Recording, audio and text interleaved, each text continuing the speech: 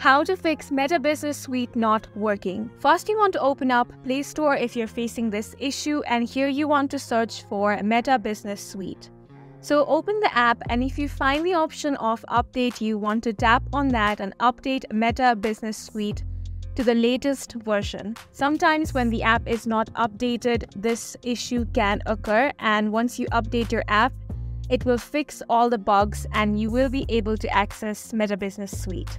If that doesn't fix your issue, what you want to do next is head over to your settings, and here you want to tap on apps.